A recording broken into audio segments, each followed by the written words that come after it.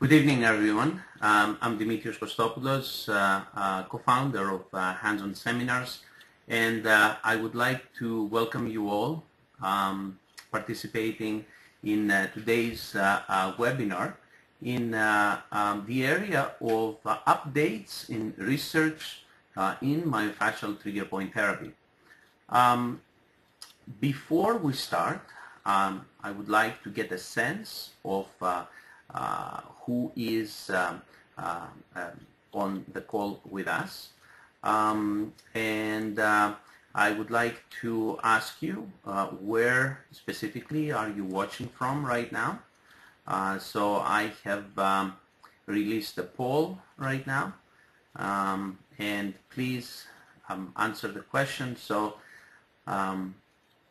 And I know that every time there are people who vote from other, please do me a favor and specifically explain maybe in the chat box what location of the world you are watching from. So this way, next time we indicate your country or the region of the world where you are watching, because we get people so frequently from other countries or other regions of the world watching, and we're not always 100% sure if what region they're watching from. And also, we would like to know if you have taken previously any courses with hands-on seminars, so we can get an idea of how many are existing students and how many have not had any courses with our organization. And it seems that 50% of you have taken courses previously with us, and the other 50% have never taken a course with us. As I said, I am Kostopoulos, and I'm co-founder of Hands-On Seminars, and in the call, in the webinar, we also have the other founder of Hands-On Seminars, Dr. Rizopoulos, who will be also presenting in today's webinar. And I would like to take the chance to, before I start, to talk to you a little bit about what we call the Hands-On Seminars Toolkit.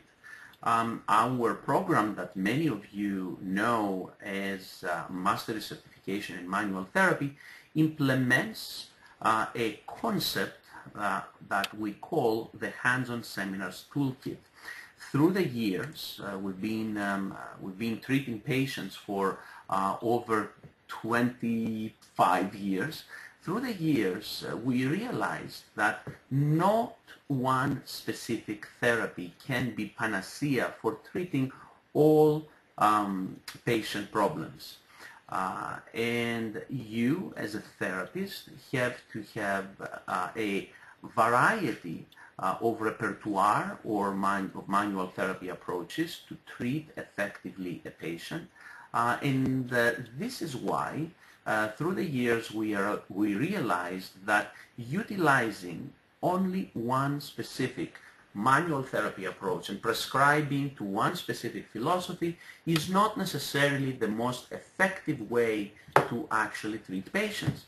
Simply because some patients will, for the same pathology, will respond better to one treatment approach. Some other patients will respond better to a different treatment approach. Some other patients will respond better to a combination of approaches. As a matter of fact, this is not new to medicine. You have blood pressure, let's say, high blood pressure.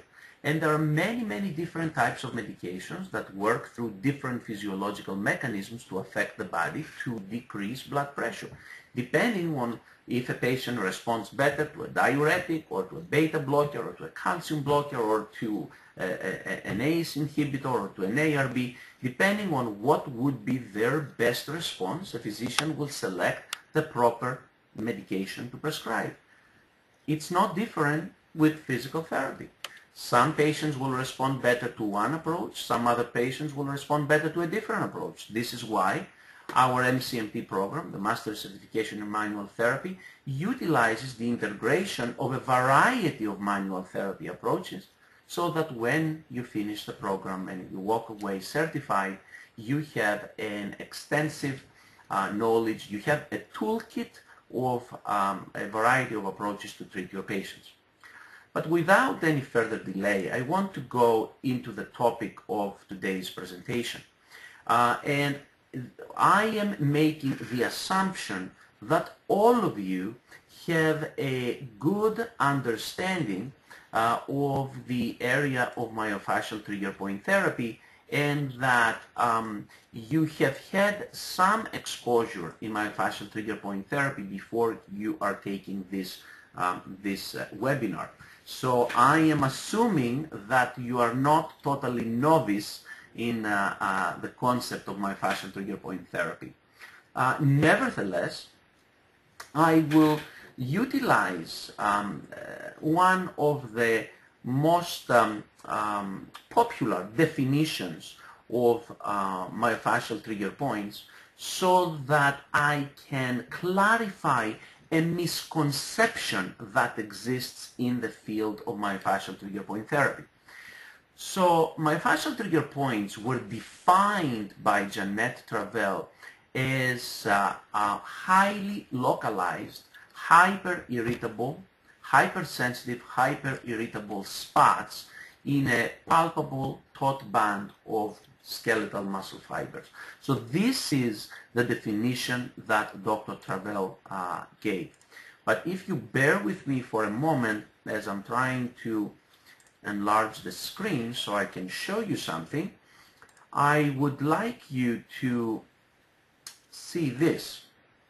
If, for example, I'm going to draw something and I hope you can all see. If, for example, this is a muscle and I have here several muscle fibers, then when I'm talking about the presence of a myofascial trigger point in some of these fibers, I do not necessarily define the trigger point as a little spot. I rather define the trigger point as an area of hypersensitivity, an area of hyperirritability that can extend within a substantial vicinity of the muscle. So it is a misconception for people to think that the myofascial trigger point is just a little spot. It is rather an area of hypersensitivity and hyperirritability. Of course, as you are going closer to the center of that area, that will produce a more symptomatic response. Another thing that I would like to discuss with you is the notion of muscle shortening. Those of you who are working in the area of myofascial trigger point therapy, you know very well that muscles that contain myofascial trigger points are shorter muscles. If, for example, this is the normal length of a muscle, a myofascially involved muscle will be shortened.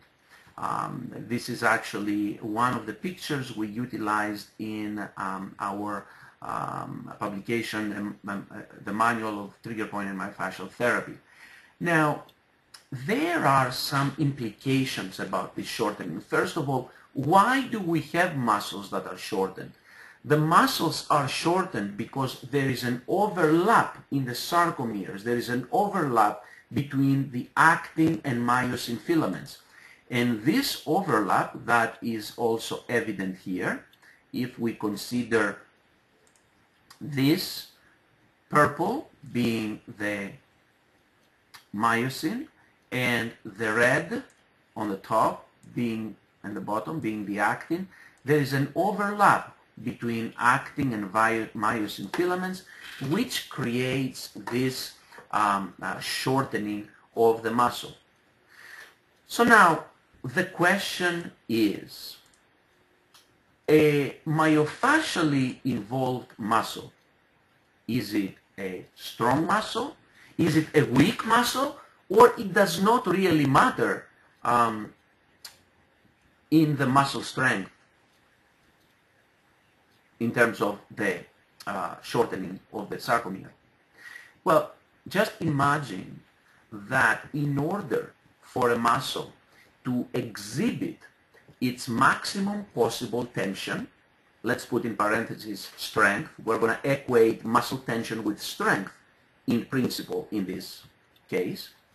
For a muscle to exhibit 100% of the okay, thank you very much.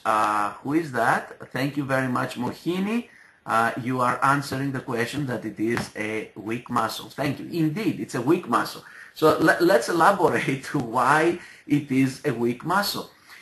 If we look at the length-tension relationship curve here, we can see clearly that for a muscle to exhibit 100% of the maximum possible tension, of the maximum possible strength, the sarcomeres must be able to form the maximum number of cross bridges between actin and myosin filaments.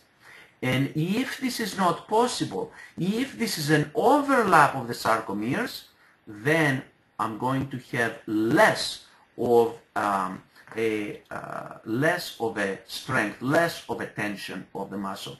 I'm going to make this a little bigger so I can show you an example. So look at my fingers here. If this is actin and this is myosin filaments, and they, by overlapping each other, they form cross bridges. Let's say that I have the formation of 100 of cross bridges in this case. When the muscle is stretched at an optimal length, I can form, let's say, 100 of cross bridges. Forming 100 of cross bridges will produce, let's suppose, 100 newtons of force. Okay, I'm giving hypothetical numbers. But what if now, what if the muscle is myofascially involved? What if there is some shortening between actin and myosin filaments which will require this overlap? So some of the cross bridges are already occupied. And therefore, when interaction begins between actin and myosin filaments, the potential for cross bridges is cut in half. So I only have 50% now of cross bridges being able to be formed, and for this reason, the muscle will be able to exhibit only 50% in that case of its capacity for strength, for tension. Therefore, a myofascially involved muscle is a weak muscle. And I am going to propose something to you tonight. That a myofascially involved muscle can become strengthened, can become stronger without stretching exercises, without strengthening exercises, but only with the application of stretching exercises, at least in the beginning. Because if you have a muscle that is really myofascially involved and shortened, that muscle will exhibit as weak muscle. When you get that post-surgical patient, the post-surgical patient with the knee surgery, with the shoulder surgery, and all the muscles are tightened up, it is not necessarily the best action to start doing weight strengthening on that patient before you do appropriate and enough release of the myofascial element and stretching of the myofascial element. The pure mere stretching of the myofascial element will be able to increase the muscle strength of the muscle by half to 1 degree in that same session. So you may have to have some amazing results in terms of gaining strength on the muscle just by stretching the muscle without doing strengthening. And the evidence, as I said, is in the length-tension relationship here. Now, I would like to just remind to those of you who have taken the hands-on seminars courses in the past, that when we teach you the concept, the principle of myofascial trigger point therapy, we teach you this technique called progressive pressure release technique, PPRT. What What is PPRT? When we apply ischemic compression on a myofascially treated muscle, this ischemic compression has to be applied gently up to the point where you feel a barrier, up to the point where you feel a resistance from the muscle, and you maintain that for about 45 minutes or more. Then, as the resistance decreases under your fingertips, you continue applying greater and greater pressure until you reach the next barrier and then the next barrier and so on and so forth. So you apply a gradually increasing force. And you always follow that up by myofascial stretching. And in the question, how long that myofascial stretching has to be exhibited for, we say that the myofascial stretching must be applied for at least 45 seconds per position. And the reason for that is a study that was published a few years ago that demonstrates that when we stretch passively a muscle for at least 30 seconds or more, that passive stretch is capable of creating myofibrillogenesis. In other words, we are able to produce new myofibrils inside the muscle. And this is what you want. You want to cause myofibrillogenesis, to cause new myofibrils inside the muscle so that you can permanently increase the length of the muscle. This is a very important concept. But now, what happens really when we apply this pressure?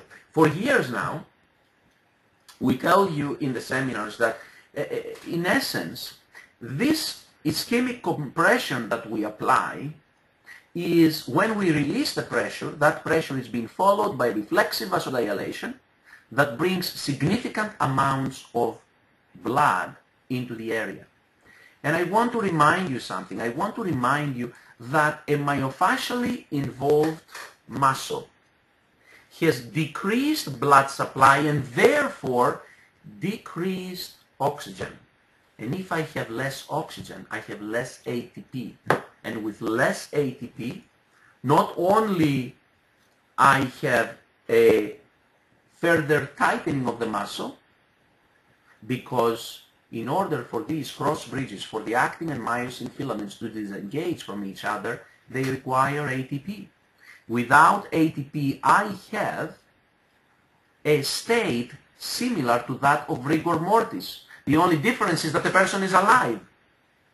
But this is what happens really when somebody dies. When somebody dies, you have depletion of ATP, and therefore the person becomes stiff. The muscles become stiff. That's why the dead people are stiff, because of lack of ATP. That causes this permanent latching of the actin and myosin filaments. So we need ATP, and in order for us to have enough ATP in the area, we need more blood to bring more oxygen in order for the body to process via aerobic rather than anaerobic metabolism. Remember that aerobic metabolism will produce 34 up to even 36 ATPs if we take into account the hexose monophosphate path. So, but on the other hand, anaerobic metabolism, the cycle of lactic acid, will produce maybe 1 or 2 ATPs, so you don't have enough ATP. A study took place recently. It was actually published in this last month, in September of 2012, in the Archives of Physical Medicine and Rehabilitation. And what they looked at this study, they looked at, this was actually a pilot study, a proof of principle pilot study. So they are looking what would be the changes in the blood flow and the cellular metabolism at the myofascial trigger point when somebody does a trigger point release with ischemic compression. And obviously in a study like this is a proof of pilot, proof of principle pilot, so they only did it in 2 subjects. And what they did in these 2 subjects, they inserted a microdialysis catheter inside a myofascial trigger point, and they looked for interstitial fluid. So the bottom line of the article is that there are different metabolites that someone can look, and biomarkers that someone can look when they apply ischemic compression and in the presence of myofascial trigger points, but most likely it is lactate that would be more relevant in the detection and treatment of abnormalities of a myofascial trigger point. Remember, a myofascial trigger point, it's going to have plenty of lactate in that area, and that becomes of some value. Now I want to remind you something else, that one of the techniques we teach you in the seminars for myofascial trigger points is that in addition to the trigger point ischemic compression technique, we teach you the spray and stretch technique. And for those of you who are not familiar, I want to remind you that a few years back, Konstantin and myself, we published a study in the Journal of Musculoskeletal Pain where we looked at the effects of spray and stretch in passive and active hip flexion. So this is what we found, and I will explain to you a little bit about that. And I know there is a question. Let me see the question for a second. All right, I'll get it. Whoever asked the question, I'll answer in a second because I need to continue this. I don't want to interrupt the flow. So there is, in the case we did in the passive and active hip flexion, we found that the application of spray and stretch allowed for a greater, statistically significant different hip flexion gain over the group that received only stretching. And this was true for both the active and the passive range of motion. We had another observation that females achieved a greater pre-post test difference on the active range of motion, but that was not so significant for the study as a finding. But let me explain to you a little bit what we have here, what exactly happens. So what actually is happening here is that when we have in a muscle a myofascial trigger point like this one, this myofascial trigger point makes the muscle being shortened. So when we apply stretching on the muscle, there is a pain stimulus that is being transmitted to the spinal cord and up with ascending pathways to the sensory cortex. And of course, this pain, not only it can increase the autonomic effects on the muscle and on the trigger point, but also it will increase the muscle contraction. When you hurt, when you feel muscle pain, you are guarding. This is what this slide tries to show you.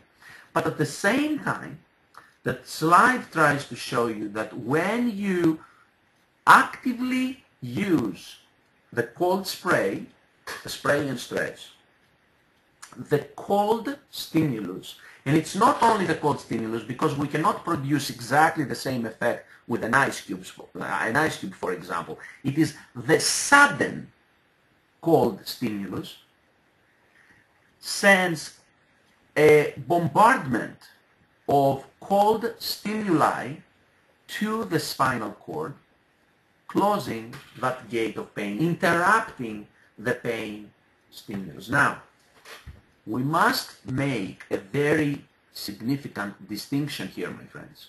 And the distinction is we do not use the spraying to release the trigger point. We use the spraying only when there is pain and inhibition from the muscle that decreases the amount of stretch that we try to produce after we apply our ischemic compression on the trigger point. So this is a very important distinction that you need to understand. Another topic is the topic of headaches. You know that we give a lot of emphasis in headaches, and we give a lot of emphasis actually in the treatment of headaches with the use of a myofascial trigger point therapy of the sternocleidomastoid muscle and other muscles such as the upper trapezius muscle, the scalenus muscles, the temporal muscles, and so on and so forth. But an interesting study that I found identified that obviously, especially women, female patients, have a greater incidence of chronic tension headaches. So what they found is that if you just do a myofascial trigger point massage in the neck muscles, the head muscles, and the shoulder muscles in chronic tension headaches, and if you apply that for 10 weeks, this will produce a significant decrease in the tension headaches. It will produce a significant decrease in tension headaches. But I want to bring up now another another study that I'm very excited about.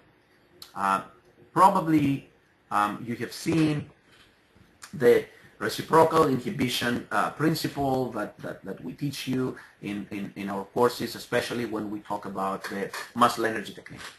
So you remember that the principle of reciprocal inhibition, that if I have an agonist muscle, that this agonist muscle tries to execute a movement, the antagonist muscle will relax so that the agonist can produce the contraction that is needed. So, let me show you an example. And actually, I'm going to show you the example that is being utilized in the study. So, let's take, for example, my posterior deltoid and anterior deltoid. When I want to flex my shoulder and therefore to contract my anterior deltoid muscle for flexing this shoulder, the posterior deltoid, via the mechanism of reciprocal inhibition, will relax to allow me to do the flexion of the shoulder. If my posterior deltoid was contracting the same time that the anterior deltoid contracts, my hand will go down. I wouldn't be able to execute the movement. All right, so this is the principle. Now let's see how this principle was used in a recent study. So what they did in this study is the following. They found two groups of people, a group of people with latent myofascial trigger points in the posterior deltoid muscle, and another group of people with no myofascial trigger points, with absent myofascial trigger points in the posterior deltoid. And then they utilized the anterior deltoid to flex the shoulder. So what they found was that there was increased motor unit excitability with reduced antagonist reciprocal inhibition. So what actually happened in this study was that the patients who had presence of myofascial trigger points, they had reduced efficiency of the reciprocal inhibition. The reciprocal inhibition mechanism did not properly work to relax the muscle, the antagonist muscle, during right after the contraction of the agonist. So while you expect, in other words, the reciprocal inhibition mechanism to help the antagonist muscle relax so you can be able to execute your movements, if this doesn't happen, do you imagine the biomechanical implications? If I am trying to flex my head, to move my head into flexion, and I am expecting for my neck extensors to relax reciprocally in order to allow me to do the neck flexion. Do you understand the implications if the neck extensors do not relax? If the neck extensors do not relax, then the movement is not going to happen properly. I'm going to get perhaps greater compression forces in the spinal segments that can even lead to a disc herniation. And you have heard, probably if you have taken our courses, you have heard our hypothesis for the creation of a disc herniation from muscle tightness and how biomechanically that can lead to a disc herniation. And I hope that one of these days, this hypothesis and this model will be proven. But what I'm going to do, my friends, right now is I am going to turn the microphone and the presentation to my associate and co-founder of Hands-On Seminars, Dr. Rizopoulos, who is going to talk to you about something very interesting. He's going to talk to you about something called the Cinderella principle. So we'll end the night talking about the Cinderella phenomenon.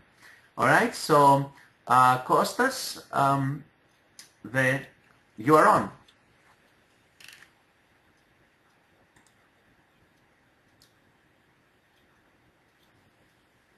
We cannot hear you though. Hold on, let me see if I can work this out.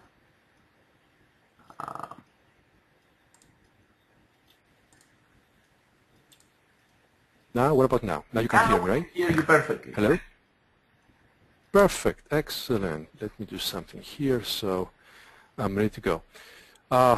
Okay, now recently I was exposed to an idea about the Cinderella hypothesis, and this is a very interesting concept. Hold it closer if you can. Well.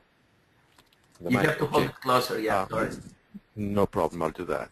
So the idea of Cinderella hypothesis is totally related to, as you see in the screen, that Cinderella, the first to rise and the last to go to bed. So this is something very interesting that has to deal with all these cases that they develop trigger points, myofascial trigger points, and usually the problem starts long time before they come to see you as physical therapist. So the idea behind the Cinderella hypothesis by Hack is that low threshold motor units are always recruited first before any other large one motor unit, and they're the last also to be deactivated. In other words, if you can imagine right now someone typing or using the mouse, you can think that the trapezius is working or some muscles are working, but those muscles are not overloaded. They're low load. There is a low load activity. So when there is a small activity, usually those low threshold motor units, they will be activated. Those are the type 1 fibrous motor units. So studies that they've been done on trapezius muscles, they have shown that those motor units are recruited in a fixed order. Small, low threshold motor units are recruited at low levels of contraction before the large ones. And the interesting part is that large ones are not going to be activated because the effort is so minimal. And that's an amazing concept. And those are the cases that you don't see, unfortunately. Those are the cases that they have the latent trigger points. And I don't know if you know, but the latent trigger points are trigger points that they don't refer pain. You can cause pain if you palpate those trigger points, but they don't really refer pain. So it is an interesting situation that goes from the latent to an active one and back and forth. And I'm certain that many of you have experienced that, the occasional headache, the occasional stress-related trapezius pain, all these aches. And what we do usually, the educated ones, they take their, they go to the gym, they work out, they do something to release the tightness, they might stretch.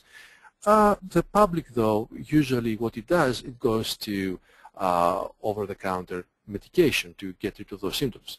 So I'm wondering how important it is for us as physical therapists to really educate our clients, our patients, or even our doctors, by the way, because unfortunately most of the MDs, they don't really know how the muscular system works, and instead of, really referring to us these cases, they give them pain medication. But that's a different story, another sad story actually. But imagine if you had the power to go inside an office and find the employer and really go to a level of teaching the employees how to avoid this problem, how to avoid activating and keeping those low threshold motor units active all the time. So in a work environment, as I explained to you, imagine that psychological factors, right, and the physical environment is interconnected. We all know that usually when it comes to thinking and stress, and everybody, I'm certain, realizes the implications of negative thinking, if we can classify it as such, or anything stress-related scenario, along with your immediate environment, because usually the environment promotes stress, and sometimes when we change the environment, stress goes away. That's an interesting phenomenon that usually I suggest to my clients as the #1 cure for their problems, which is if you can change your environment, that would be the best you can do for yourself. So again, psychological factors and physical environment is totally interconnected, and musculoskeletal disorder symptoms in a psychological stressful jobs, and we can realize what a psychological stressful job can be, and usually are the places or the jobs that we don't like. When you are in an environment that you don't like what you do, usually you go to a stress level that it will cause the creation of the Cinderella motor units. So interesting enough, even after work, when we leave work, let's say you go for lunch, you just stop work, we carry with us that tension. We have it inside us, and it's a 24/7 thing, and that's something that gets built, and the trigger points are created, and from latent, as I said, they become active trigger points. So when there is low threshold motor units are activated, are constantly working, what happens is we have increased calcium, right, deposits, and there is damage membrane, and of course that leads to muscle pain. So just to close this this presentation, and just if you're interested, you can always go and take a look at that study by Trester and all. And what they did, they found that even 30 minutes of typing under visual or postural stressors during computer work, they have seen activation of those low threshold motor units leading to trigger points. And it's a very interesting study, so you can just go there and take a look. And what they try to explain is that in today's environment, and with all the work that, or the kind of work that is out there, and most of the people, they don't work in the fields, they don't work in factories. Usually in the United States, they do work in front of the computer. That's the future. And with that future, there is a problem which is totally related to the Cinderella hypothesis. And that will be all from my part. So if there is any question that you have to ask, please feel free to ask it right now. Yeah, there was actually. Thank you, Kostas. Great presentation there. And there was before one specific question, and the question was asked by Jose Gina, and he asked, "Is myofascial should is myofascial stretch focused? Should myofascial stretch be focused on localized initially, then followed by a gross myofascial stretch?" Or only focused on localized myofascial stretch? Listen, the answer to that is that all three different kinds of stretching in that capacity, as you are describing, because what you are describing is that gross stretching of the muscle or micro stretching that we can do in specific component of the muscle, in specific number of fibers of the muscle. Both of these can be very, very valuable and very helpful. It depends on the kind of patient you have. It depends on the kind of problem you have. Sometimes doing gross stretching can be very effective. Some other times you need to do only micro stretching, or sometimes you need to combine both. What I will tell you though is that especially in chronic myofascial trigger points, we find that this micro stretching can be very effective. Muscles that they have acute or subacute trigger points, they tend to respond very nicely even to gross passive stretching. But very chronic problems, muscles with chronic myofascial trigger points, they do not respond as well in gross muscle stretching. That's why micro stretching has a place there, and even combination of other techniques such as muscle energy technique and strain counter strain can be very, very effective in that regard. If there is no other question, let me see. Yes, I do not see any other questions right now. Therefore, I would like to ask you one final question from my side, which is the following. How frequently would you like to participate in these type of webinars with our organization? Once a month, twice a month, once every 2 months? What would be an acceptable frequency of webinars? We've had very, very positive responses for webinars, and we want to see how frequently you would prefer to have webinars with us. So it seems that you guys are split between the once a month and twice a month, and actually we are planning to satisfy this need, since our seminars will be once to twice a month, sometimes once, sometimes twice. So I would like to thank you all on behalf of Hands-On Seminars, Konstantin and myself, for attending tonight's webinar. I hope that you learned something new, that you learned something different, and remember to always spread out there the message of good quality manual physical therapy. Thank you so much. Have a good night.